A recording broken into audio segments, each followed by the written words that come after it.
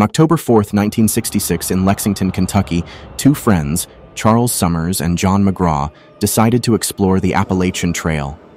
One of them disappeared in the most horrific of ways. Two friends, one an adventurous explorer and the other a weary software engineer, decide to hike the Appalachian Trail, a place notorious for mysterious disappearances. What starts as an escape from the monotony of daily life turns into a nightmarish journey as they encounter a terrifying cult deep in the woods. The engineer escapes but finds himself irrevocably changed, descending into a horrifying cycle of cannibalistic behavior back in his mundane life. His dark secret is eventually discovered, leaving him to grapple with the monstrous identity he's developed. A chilling exploration of how stepping out of one's comfort zone can lead to unimaginable horrors. On a chilling evening in Lexington, Kentucky, the air was so thick with dread that it seemed to press against your skin, a tactile reminder of humanity's darker instincts. Emily Thompson, an investigative reporter whose byline was synonymous with tales of true horror, took cautious steps into the sterile walls of a maximum security prison. The room's temperature dropped a few degrees when Charles entered, his eyes meeting Emily's. His gaze was a jarring mix of weariness and an unsettling predatory gleam. His eyes seemed to plead and warn simultaneously. "Charles," Emily began, her voice steady but her heart pounding, "your case has both horrified and fascinated the nation.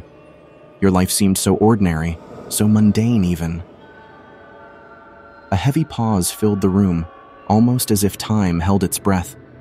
Shackled and garbed in a prison jumpsuit, Charles shuffled in his seat, every move laced with a quiet agony. Emily's stomach churned, her journalistic instincts battling her primal urge to flee. The way Charles leaned back, his eyes going out of focus, it was as if he was staring into some distorted, nightmarish past. Charles began taking a deep breath as though summoning the strength to relive his own horrors. His words were like the slow, inexorable pull of quicksand, dragging Emily from the sanctuary of her ordinary world into a confining prison cell of unimaginable terror. As I sat in the dimly lit corner of the Bearded Bear, sipping on my third pint of ale, John launched into yet another tale of his latest escapade. This time, he'd tracked polar bears in the Arctic. The pub around us was as familiar as it was comforting, filled with wooden furnishings that whispered years of hidden conversations. "You've got to get out there, man. The world's too big for you to be stuck behind a computer," John said, snapping me out of my thoughts. He pulled out his phone and started showing me breathtaking pictures from his adventures, oceans, mountains, and animals that most people only see on the screen. "Come with me to the Appalachian Trail," he proposed, pulling up a blog post describing the hauntingly beautiful area. Each word was like a paintbrush, promising to add color to the dull grays that were my days as a software engineer. Over a handshake and a clinking of glasses, our plan was done. John showed me a news article on his phone to add a touch of drama. "More than 20 people who went hiking on the Appalachian Trail never returned," he read, his eyes shimmering with excitement. The risk, it seemed, was part of the adventure. We decided to keep the trip a secret. In the back of my mind, a nagging thought told me we should tell anyone about our plans. But the excitement, the allure of stepping out of my dull life, muffled that voice of reason. I had no idea this decision would leave me desperately isolated, my only lifeline cut, all channels to the outside world severed. Before setting out, I called my parents. Our talk had a heavy feel, as if we were saying goodbye instead of just catching up. John, meanwhile, shot off a quick text to his editor. He was a pro. He could afford to be casual about his deadlines. We reached our selected campsite, a spot that looked like it came straight out of a fairy tale. A babbling brook completed the idyllic picture, its gurgles like nature's lullaby. I took a deep breath. The damp earth smell filled my nostrils. For a moment, I thought we'd stepped into a peaceful otherworld. For me, setting up the camp was a never-ending cycle of failure. The instruction manual might as well have been hieroglyphics. Knots formed where there shouldn't be, poles went in the wrong sleeves, and my tent leaned to one side like a sad origami project. John made it look like child's play. His tent was up in no time, every rope and peg in its place. He chuckled at my clumsy efforts but tried to guide me, showing me the correct way to secure the ropes and stakes. S'mores were on the menu as the evening drew close, the sky fading from a warm orange to a haunting dark blue. John broke out a bottle of bourbon, and we toasted to adventure, gulping down liquid warmth to fend off the creeping chill. Our chat veered towards tales of the Appalachian Trail and its long history of people mysteriously vanishing without a trace. A kind of thrill surged through me as I nibbled on a marshmallow. It felt daring, tempting fate to talk about disappearances while surrounded by impenetrable darkness. But as the fire dwindled, the mood changed. An unsettling quiet replaced our laughter. A rustle echoed from the trees, but it wasn't comforting. An owl hooted in the distance. It was crying for something lost. With the night's festivities over, we retreated to our tents. My body was tired, but my mind was a whirlpool of thoughts and fears. Suddenly, I woke up to the rustling sound, like someone was passing by our tents. The air was still. Even the leaves had stopped rustling. The quiet was unnatural. Then, a wind howl tore through, morphing from a whisper to a wail. John's eyes met mine as he zipped open his tent. He picked up a hefty branch from the ground. It wasn't much of a weapon, but it was something. He nodded at me, the understanding clear between us, and disappeared into the dark woods. Now alone, I tried to distract myself. I fumbled for my phone, scrolling aimlessly. I considered bears, wolves, and more unlikely threats like mountain lions. Somehow, these real-world dangers felt trivial compared to the eerie mood that the forest now exuded. It felt as though the very trees were watching, listening, and waiting. But suddenly, a scream cut through the night. It wasn't just any scream, it was John's, filled with terror that words can't capture. It shook the air and seemed to reverberate through my very bones. My phone fell from my hand onto the grass, its screen dimming, unimportant now. For a brief moment, I froze, unable to move, think, or breathe. That was John out there. Something awful had happened to him. And whatever it was beyond any horror we had laughed about or even imagined. My hands trembled as I grabbed my makeshift branch. Taking a deep breath to muster my little courage, I plunged into the menacing darkness, where even the wind seemed to warn me to turn back. My eyes catch footprints in the damp soil just beyond the edge of our campsite. They lead deeper into the forest, side by side, as if John and some creature walked together into the dark. My gut churns. I should turn back and call for help, but my phone taunts me with a no-signal icon. I think of John's courage and press on, my hand gripping his branch like a lifeline. The night seemed to stretch on as I walked, every second feeling like an eternity. Finally, I came across a man, or what looked like a man. His name was Elijah, he said. His height was unnerving, towering over me like a twisted tree. His body was a roadmap of scars and strange tattoos, as if each told a horrifying story. His eyes were the worst part, cold and lifeless, like two pieces of coal. It felt like staring into a deep pit you couldn't see the bottom. "Looking for your friend?" His voice was as cold as his eyes, but his smile was colder still.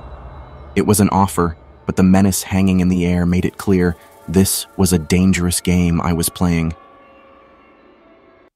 For a split second, my mind raced. I thought of running and returning to an everyday life with family, work, and holiday get-togethers. But the alternative was too grim to consider. becoming another name on the long list of unexplained tragedies in these woods.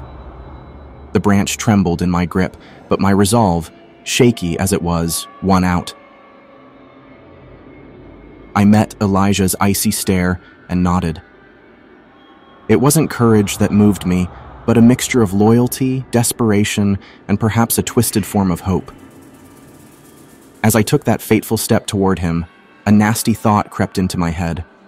Was this loyalty or sheer stupidity?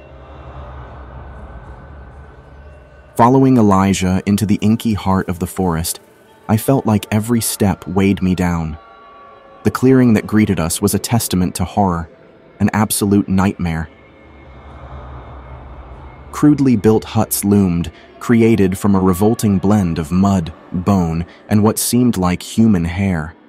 The stench of death, rotting and thick, filled my nostrils, making each breath feel tainted. But the altar in the clearing's center truly froze my blood. Constructed from grotesque, misshapen stones, the images etched onto its surface were otherworldly, representing vast, monstrous beings from realms unknown. And the stains, they looked so dark, so thick, so human. My gaze darted around, searching for John. When I found him, my heart stopped. John's eyes, once full of life and energy, stared blankly. He was gone. And here, in this hellish place, was where his longing for adventure had brought him. A guttural cry threatened to escape me, but I swallowed it down. Horror had me tightly in its grip. Elijah stepped forward, his voice deepening, and began to preach. The words that left his lips felt twisted and wrong, a vile version of spirituality. He spoke of forces dark and powerful, entities beyond this world, praising and sanctifying the awful scene around us. The crowd murmured in response, a chilling, synchronized chant that echoed his words. Before I could comprehend, before I could shout or scream, they descended on John's body. It was a sickening display. His blood collected in a bowl, while others dragged his limp form into a nearby hut. The sounds from within, the slicing and dicing, tortured my ears. And when a man emerged, holding a dish with parts that once belonged to John, my vision swam. They cooked it over a flame that danced too merrily for such a grim act. The oddly inviting smell was a stark contrast to the horror of it all. I was paralyzed with dread when a bowl of the raw, red liquid was thrust into my hands, followed by the cooked parts. My stomach churned as the crowd closed in, their eyes demanding submission. They were adamant. I had to consume. I had to join them. Sip by sip, bite by bite, I felt the world shift around me. With every swallow, revulsion warred with a growing, monstrous pleasure. Tears streamed down my face, and my hands shook uncontrollably. Every fiber of my being screamed to reject it all, to defy these monsters. But a dark corner of my mind began to enjoy it, to relish in the grotesque feast. Finally, I couldn't take any more. I pushed the dish away, drawing a line in the sand. Whatever twisted pleasure I felt, I wouldn't give in entirely. I couldn't. The weight of my actions and the chilling depths of this forest commune pressed down on me. Just when I thought it was over, that I was sucked into this vortex of madness for good, something broke the spell. A loud, undefined noise, a clash or a bang, I couldn't tell, interrupted the cult's chant. Confusion rippled through the crowd, reaching even the unflappable Elijah. Elders huddled around him, whispering urgently. It was like someone had torn a hole in the fabric of their grim reality. I didn't waste time pondering what broke the spell. As raw as it gets, my fight or flight instinct kicked into overdrive. I ran like my life depended on it, because it did. Rocks and roots cut into my feet as I dashed through the forest. Branches whipped against my skin. But the pain was secondary to the adrenaline that pumped through my veins, driving me away from the nightmare behind me. I didn't stop until the trees thinned, and I stumbled onto a road, gasping, drenched in sweat but alive. Fast forward, and there I was, back in my cubicle.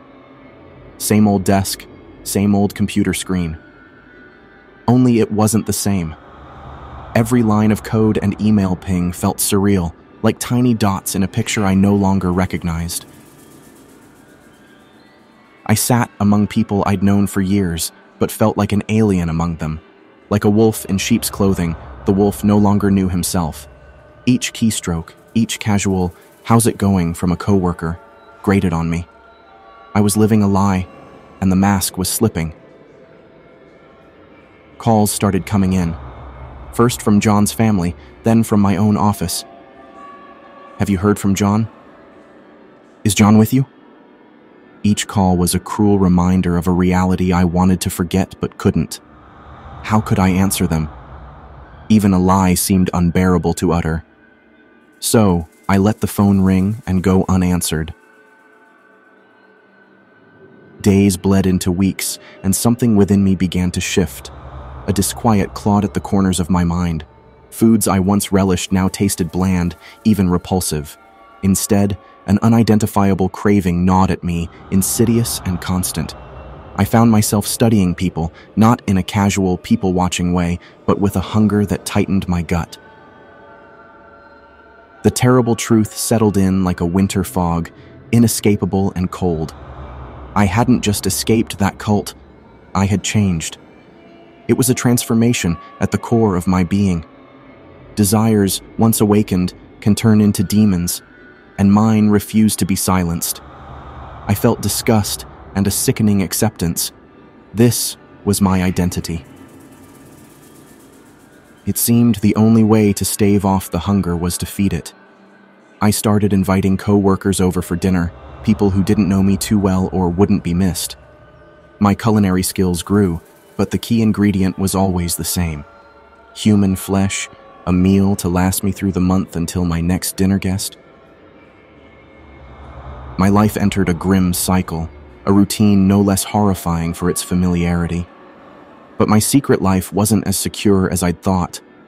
My neighbor, Mark, noticed something odd one night.